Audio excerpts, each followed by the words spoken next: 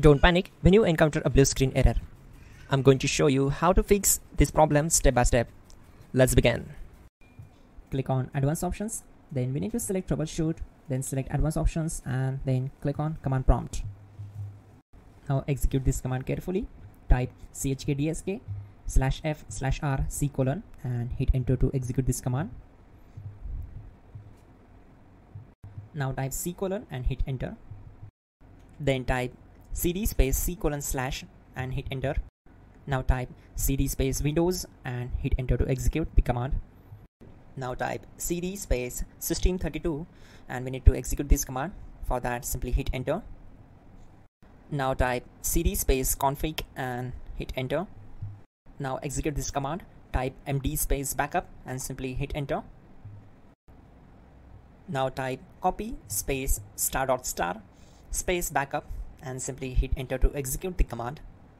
Now type md backup1 and hit enter. Once we are here, we need to execute this command. Type copy space *** space backup1 and then press enter from your keyboard to execute this command. Now type cd regback and hit enter. Then type dir and simply hit enter. Now type copy space *** space ... and hit enter. Then type all and hit enter to execute the command.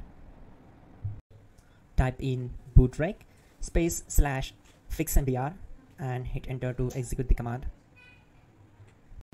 Type bootrec space /fixboot and hit enter. Now type cd space C: / and simply hit enter.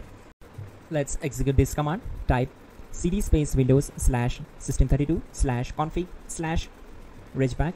Then simply we need to hit enter to execute this command.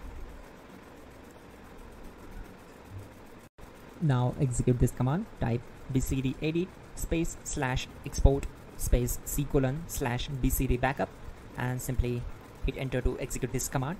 Then move to the next one. Type cd space C: / and hit enter. Now execute this command. Type md space boot and simply hit enter to execute this command. Now type cd space boot and simply hit enter.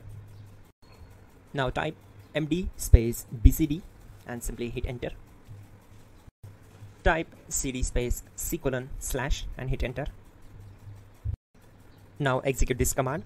Type attrib space C: \boot \bcd space -h space -r space -s and simply hit enter. Now execute this command.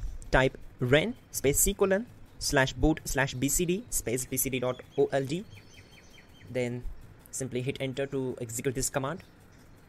And once done, let's move to the next command.